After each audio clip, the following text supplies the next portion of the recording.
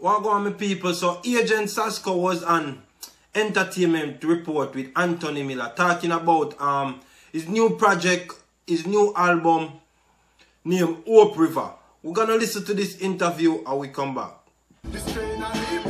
Grooving on a Tuesday afternoon at his very own home studio somewhere in Stony Hill with a brand new album recorded right here. Yeah, we put your first and second and third, watch your blessings come forth. Hope River, the successor to 2016's Theory of Reggativity, the once assassin not exactly left behind by the future Agent Sasco, but a somewhat somber Jeffrey Campbell, aged 10, covering for his later incarnation on the album cover. The sound reflecting the mix of producers and vocalists he's worked with, from Tribeca, Deseka and Upsetter to Dre Island, Stephen Marley and Glacier Robinson. But Hope River also reflecting Sasco's tendency to go his own way. So one of the things that I definitely tried to do was have live music on all of the tracks. I get the most fulfillment from doing music that means more to people than just music. So over the years, you know, anybody familiar with my work will recognize that there are certain songs at all times that, you know, is more than just music to me. You know, people tell me all the time, too, boy, you know, them play a song like Same Thing Again or Hand to Mouth, Forget Through Them Day, and that means a lot. So this album was you know, done with also that in mind, and to me Hope River is also a river of hope. Yeah, so I look at it, and you know, with a song like Winning right now, which also is featured on this album, you know, sort of really sets the tone for, you know, what the overall vibe is. But are people actually expecting that sort of vibe from a DJ? There are different expectations when it comes to a DJ and what a DJ is capable of. Well, you know what, not necessarily. I think over the years I've done enough to, you know, take myself out of the box and the bundle, so to speak. You know, I'm not, you know, limited by any label or trying to, you know, place myself in any corner. So I consider myself more an artist than a DJ, you know, and I'm always a student of the music and trying to, you know, expand on my skill sets. So for example, on this album I'm doing more singing, you know, and which includes, you know, sustaining the notes rather than bam, bam, bam, chopping them as a DJ. And so somebody like Siobhan, I made sure to record certain songs. He's here to say, boy, DJ, that kind of flat, you know, that sharp, you know, that sort of thing. You know, like I say, I'm a student of the music, and therefore, you know, I'm always, you know, trying to maximize my potential and grow. Growing up on the banks of the Hope. Can't take that away from Sasco, currently content to tick his own boxes rather than pursue the big record deal. I passed all that. I had an experience about 4 years ago. But no, I don't want to tell you now. How long ago was it? 3 or so years ago, where a significant, big, proper major label send a contract, come and them actually sign a contract for another song. Them, I go LA, me there Calabasas, and yeah, I mean, it's all fantastic. Yo, you know what I mean? Yo, the man them say, yo, just go back to Jamaica, hit the gym, come January morning, thing gone. Come March, no call, come April, no call. And I remember, you know, like 3 weeks, and I mean, that sort of expectation, and then boom, nothing. You know, that's significant disappointment. I mean, this was gonna be it, you know what I mean? For months, me I dream about this thing, me I see it, me I see everything is like, yo, you know what I mean? This is what every artist dream about. I remember I get up one morning, I'm wash my face, I'm looking at the mirror and say, then my brethren, all right, so the man on the call, he said, this is the end of you. You feel so this is all you have to contribute to the world. Stop your foolishness, man. This album and the last one, you know, produced it myself, not waiting on anyone. And I find that there's great freedom in that. In other words, first thing a man might want to come tell you, if them sign you, say, you know what, we're going to need you to, you know, sex it up a little bit. And them start, you know, change who me want to be and represent.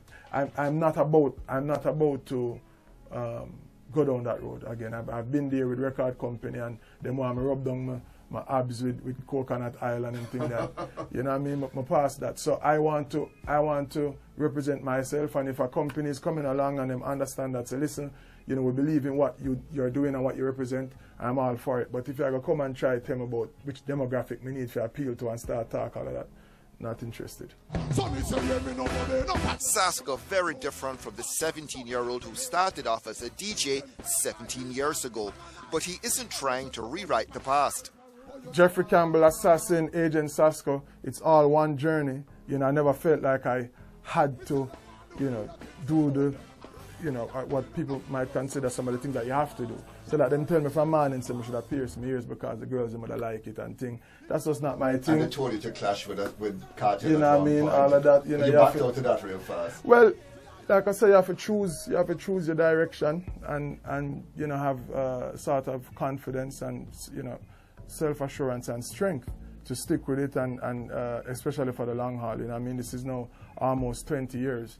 And most importantly, I know that my better days are ahead of me. In other words, all of that time, all of that assassin time and, you know, 10-year-old me time, all of that is really the steps necessary for the work that I am to do moving forward. So for example, I've never had a studio before dedicated to working whenever I feel like, you know, right in the basement, we can come down in my pajamas and get it done. So how can I not improve and advance? And like I said, this album represents a lot of that. Never give up and we never lose hope.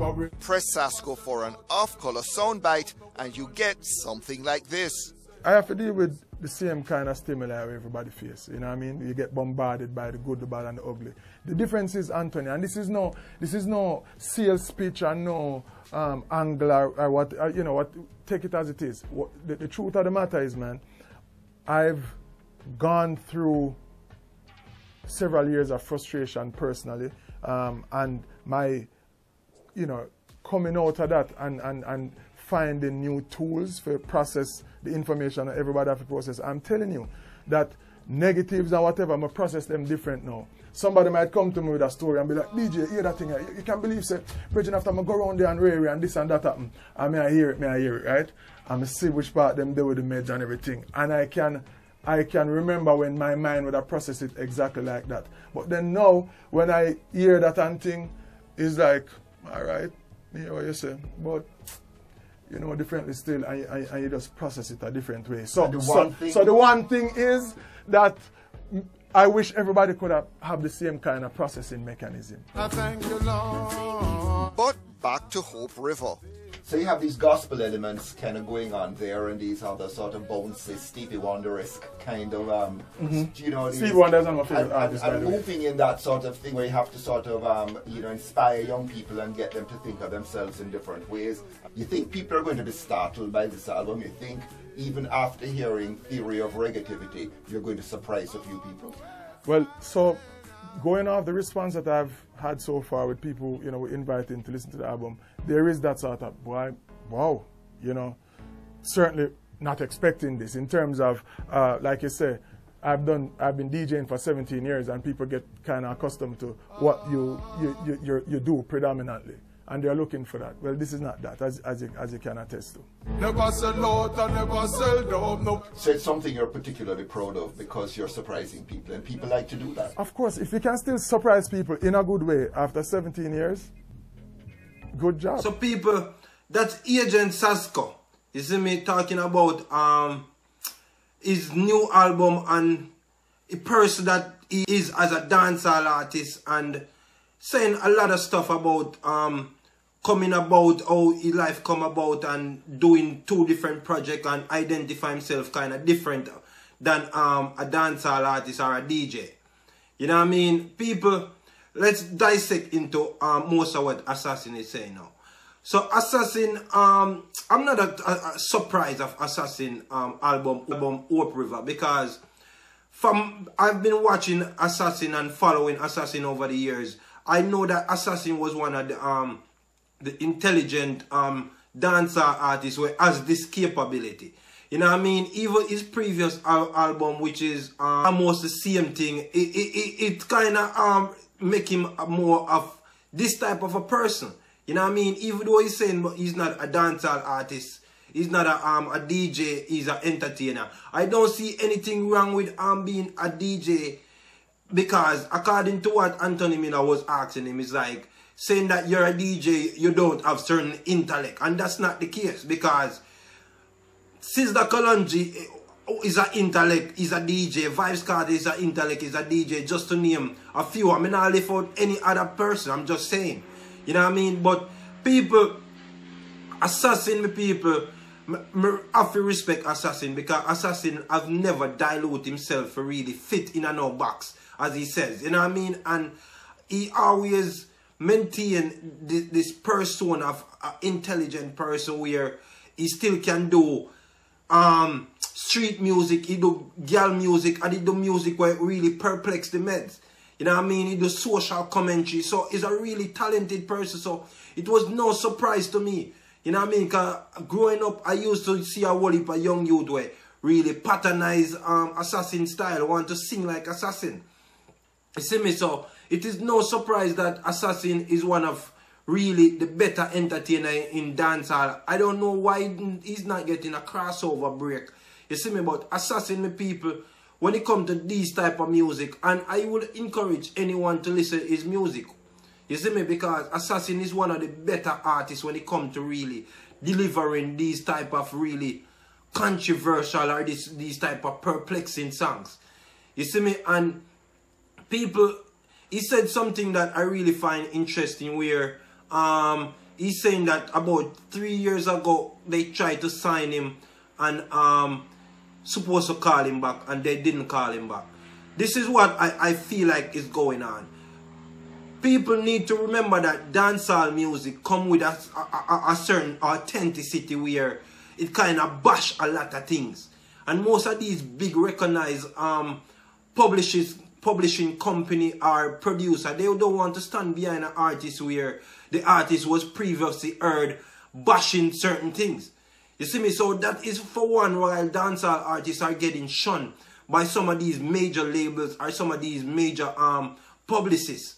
You see me? So I'm not saying Assassin is a victim of it, but I'm just saying that's also a perspective that people should really take into consideration where dancehall music is concerned and why some of these dancehall artists are not being signed by major label abroad.